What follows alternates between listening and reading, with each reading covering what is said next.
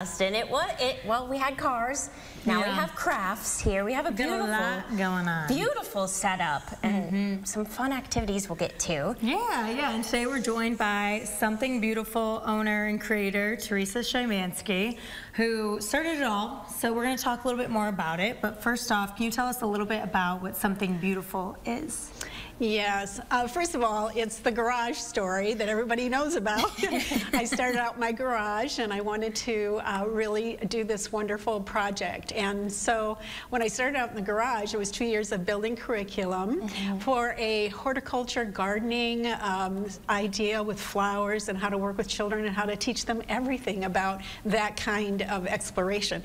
So it was interesting because I have a wonderful daughter. Her name is Kimberly Rocca, and she is a designer, and she builds homes, and she built my studio. Oh, wow. So she made my dream come true. Yes. And it's gorgeous. It's just gorgeous. It's out on 43 acres, and it has a 3-acre pond, and the kids love it, and the kids call it the best ever. That's what they say. I don't blame them. I would too.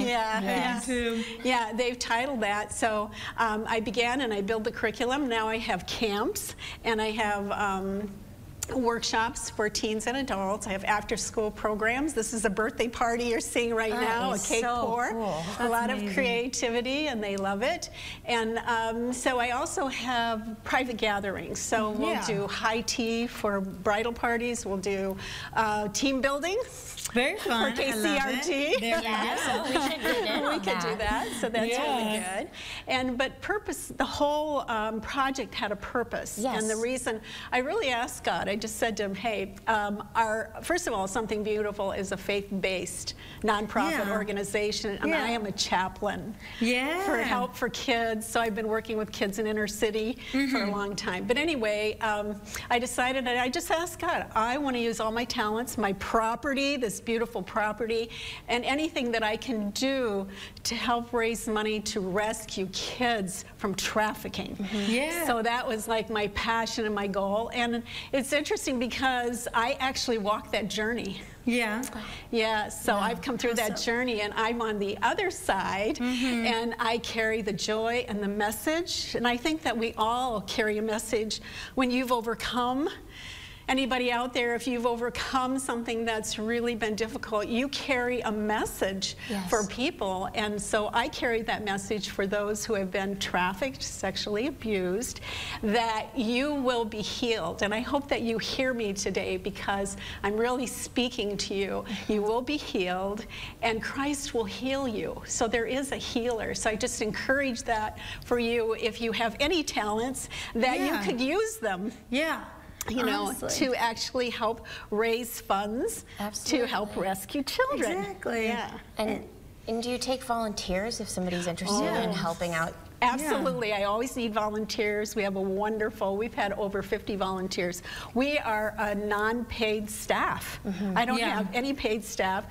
Jim and myself, we don't pay ourselves, so it's totally... It's truly from the heart, essentially. It's from the heart, and we probably, after we pay all expenses and all supplies and take care of everything, I think that we're probably at 90% giving. Wow, so if somebody books a party, a tea, or something like that, the money will go back to Yes, absolutely. helping stop trafficking. Wow, that's great.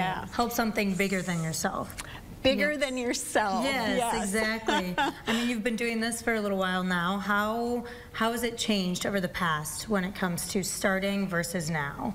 I think, well, starting in the garage, it's a big change. You know, once you have the facility, then you can really grow.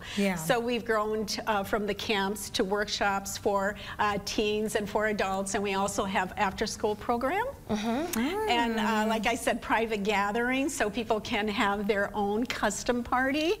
So we do birthday parties, and we have a teen program, and this year we added the 5-year-old. So I love it. That's awesome. How can people sign up for that? Oh, we'll have maybe, 10 to 12 per class. You know, so it's usually 12 is usually max.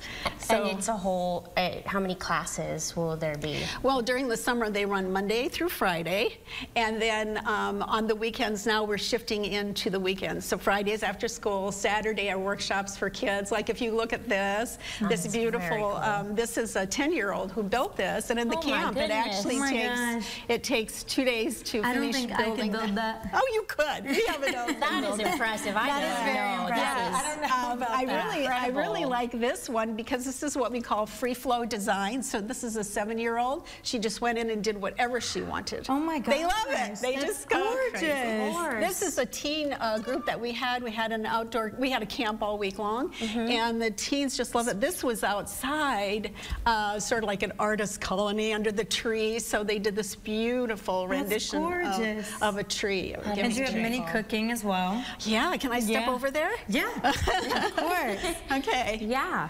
So this is a favorite of people, or I shouldn't say, well, the parents love it, the kids love it. It's called Real Mini Cooking, and you can see the things that we have laid out here are what they use. They get a little apron, a hat, they do their own menu.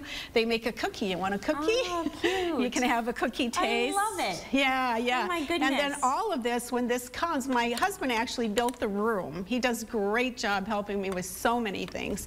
But the children, they put in their own kitchen design. So they design everything in here. And then they make their little menu. Oh, this is great. Look at this. I know. That is so cute. Great. Beautiful. And you can find all of this on your website and Facebook page online. Exactly. Thank you so much for being here. Thank you, Teresa. Yes. We appreciate it. Thank you. Thank you.